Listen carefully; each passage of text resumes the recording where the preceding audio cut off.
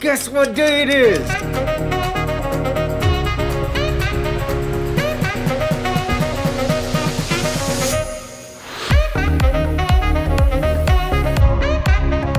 Hey guys, what's going on? Dillon DeJesus here, and welcome back to another 2-Minute Tuesday video. So good to see all of your smiling faces yet again. And today we are going to be talking all about how to give your shoes just a little bit of an extra shimmer, just a little bit of an extra pop at the end. Something that, in my opinion, is really going to give them that custom feel and help them stand out in the long run. So we're going to be taking something that looks like this and turn it into something that looks like this.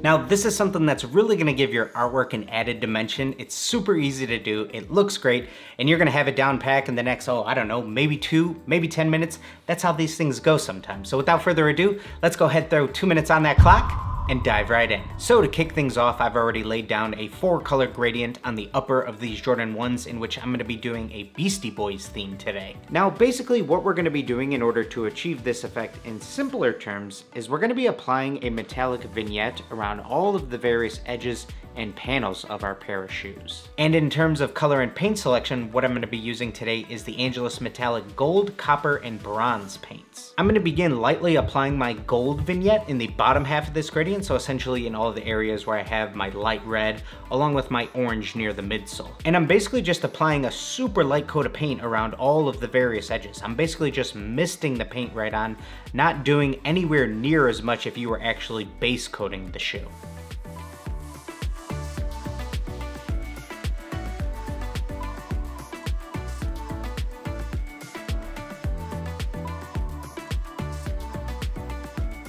Then for the upper half of my gradient, since I'm working with some darker colors, I thought it would be better to apply a combo of copper and bronze rather than doing the gold on top of these.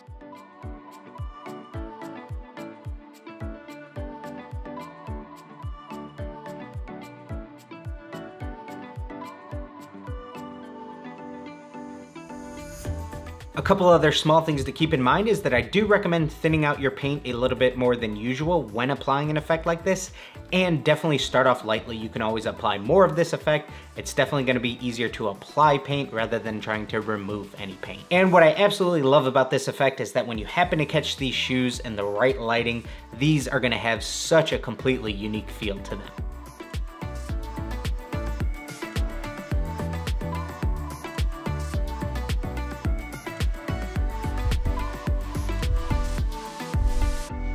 So there you have it, guys. That's it for me today. Hopefully you liked this video. Hopefully you got something out of it, and now you're ready to apply a shimmer effect on your own shoes.